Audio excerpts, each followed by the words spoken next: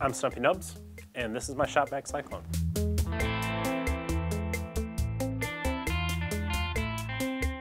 That 6-inch PVC was just the right size for the barrel. Who knew? It saved me a ton of work. Cyclones don't really create more suction. In fact, if the Cyclone is not designed properly, it's going to reduce your suction. You have to size everything correctly. The diameter of the barrel and the taper of the cone, these things matter. But if you do it right, that little tornado inside is going to slow down the dust and force it to drop out of the airstream and into the bin below before the air exits through your filters. That's going to keep your filters from clogging, which is the biggest thing when it comes to maximizing power. I know it works because I've been using commercial models for years. First in Oneida, and then I got one of the ClearVue Minis. They work great, especially the ClearVue.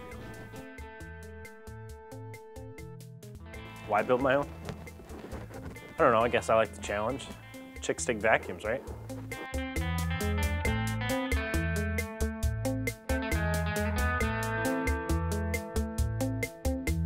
The cone was definitely the most difficult part.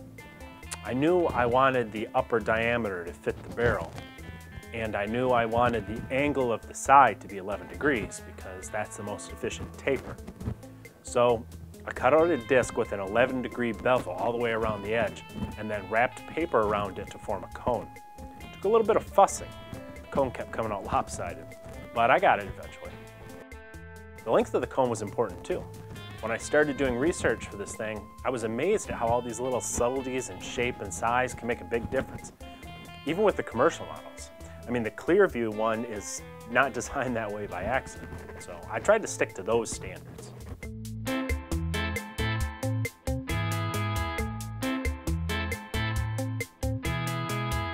Sheet metal is expensive, so I just went to the home center, and in the HVAC section you can get these things called joist pans. They're like $6 and they're just the right thickness. You have to work it a little bit to make it pliable. You don't want to kink it. I even used some wood scraps to help form the cone. Kind of got a little bit creative with it. I forgot to wear gloves. You might think you're not getting cut, but wait until you wash your hands and feel all those little tiny cuts you didn't know about burning.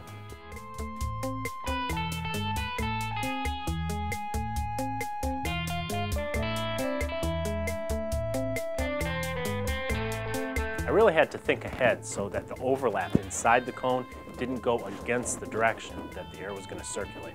I made sure to check it before I put the rivets in, so that was a good thing.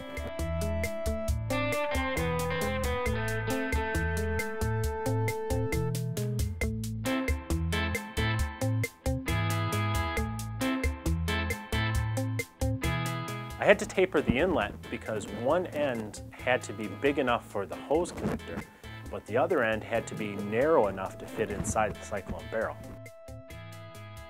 I used just an off-the-shelf shop vac extension tube for the center outlet because it was just the right size, and I knew that the hose would easily slip into the end on top, so I didn't have to worry about getting all that stuff to fit together.